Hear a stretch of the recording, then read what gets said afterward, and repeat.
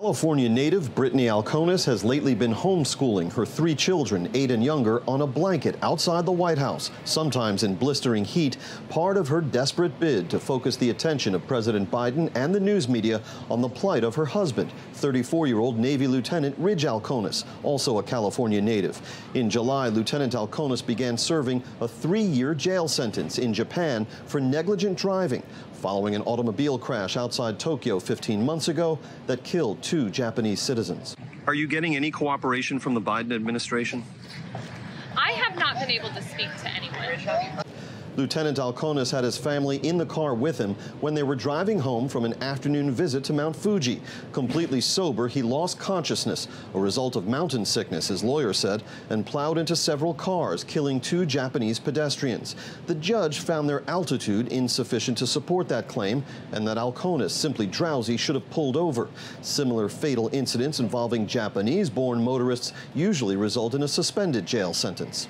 We've had some lower-level communication with other people on our team, but the ask is always for Jake Sullivan, Secretary Blinken to call me directly, and we have no idea.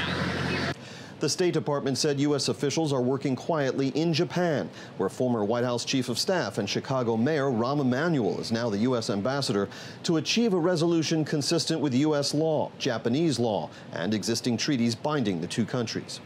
Ambassador Emanuel has spoken with the Alkonis family. He's spoken with members of Congress, with his U.S. military counterparts, and with Japanese government officials. Department of State officials here in Washington have also been in touch with their Japanese counterparts at the Japanese embassy here, and the embassy in Tokyo is coordinating with the Department of Defense to provide all appropriate assistance. Through donations, the Alkonis family has managed to pay the families of the Japanese victims the $1.65 million in restitution they demanded. But Brittany Alkonis says she doesn't understand why the Biden administration isn't more engaged on the case. It seems like the DOD does not have the experience or the desire to do what would be needed to get him home. Oh, those are beautiful. So yeah, I wish I knew. I wish I knew why they weren't doing it. Contacted by Newsmax and asked whether Lieutenant Alkonis is receiving consular visits in Japanese prison, the Japanese embassy here in Washington did not respond. At the White House, James Rosen. Hey guys, it's Rob Carson. September is historically the worst performing month for the stock market, so you better be ready for it. The Fed continues to aggressively raise rates, and JP Morgan is forecasting another mega rate hike September the 21st. Is that why Jamie Dimon said an economic hurricane is coming our way? Well, gold and silver have remained remarkably stable despite the Fed aggressively raising rates today. The Patriot Gold Group has a special incentive for Newsmax viewers. Huge!